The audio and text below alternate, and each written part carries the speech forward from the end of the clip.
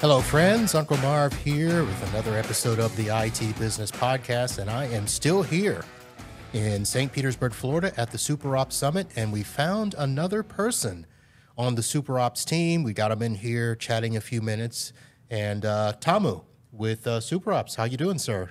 Very well, thank you. Now, of course, I got to ask your position at SuperOps and how long you've been there, and I know you love the place, but tell us something you may not love. That's a very good question. So, hi everybody, I'm Damo. I run products here at SuperOps, building awesome PSA RMM platform, with everything new and beautiful for the MSP of the future. What's great about the company, and by the way, I've been doing this for a while. I've run products for almost 20 years in enterprise. So the special thing about how we build product for the MSP is I feel like we're actually contributing to a real person's growth versus just looking at numbers. And you can actually see the happiness and the growth that you don't get to see when you build for just a company, right? So that's the big driving force behind the product here. We try to build for growth and success and profitability. What was the question? I was going to ask what you don't like about it because I want to see if we could surprise anybody. I don't know. Actually, very little. The one thing that I think could be don't like about Super tough man. Yeah, yep, I hooked you. Yeah. So let's do this.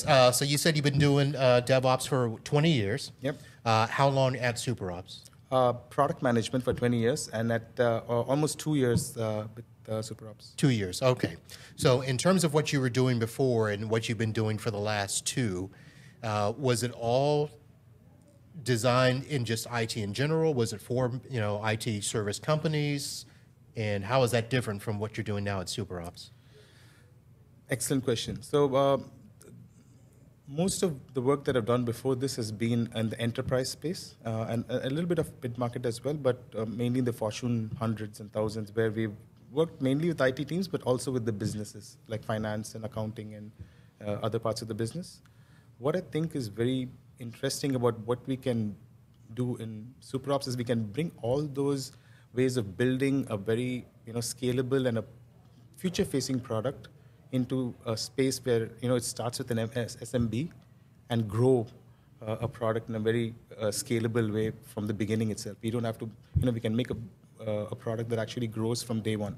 All right. In a very elegant way. Now, is it different to design something for an enterprise company where you're really dealing with one company at a time versus, 1,500 MSPs? Exactly. So, the way you define prioritization and how you define what to do next, enterprise actually have a handle of what to do because the top 10 enterprises actually define how the market itself adopts a product. Here is, exactly like what it says. It's not just 1,500, it's 150,000 MSPs all having different sets of requirements. Right. So what we do is segmentation. So we actually try to build for their journey, depending on how small they are, and try to help them become larger and larger and build for them incrementally to grow and become larger MSPs. Okay. Now, I had interviewed Arvin earlier in the day, and he said that you guys came in for leadership council meeting. So how long are you guys here? Did you plan for the weekend? Yes, we did. So we are doing an impromptu trip to Miami, but actually we're here for almost 2 weeks.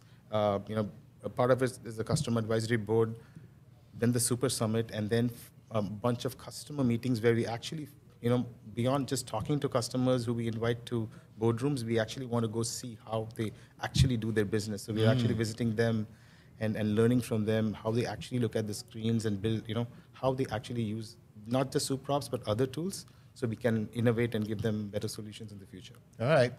I'm looking out at the audience. Juan, I guess because I'm not a customer, you're not going to swing by my place down in Fort Lauderdale, huh? We will, though, at some point. We do prospects as well. Okay. All right, Tamu.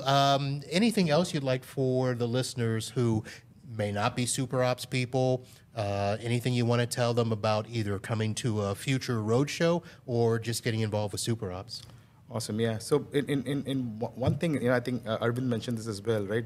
In SuperOps, what we strive to do is not just give you a product, right? Our company realized very quickly that a product is just a tool for you to do your job.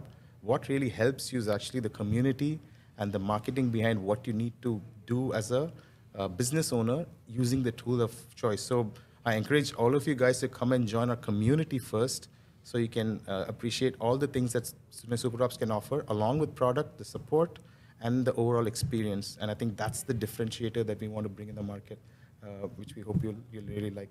And I think that's what people have already seen as they're talking about it in between the sessions and stuff. So again, thank you for your time. I know I drug you guys away from something, but thank you for sitting down here, sharing your experience, and look forward to seeing you guys in Fort Lauderdale at some point in time. All right? Thanks. Thanks, Marv.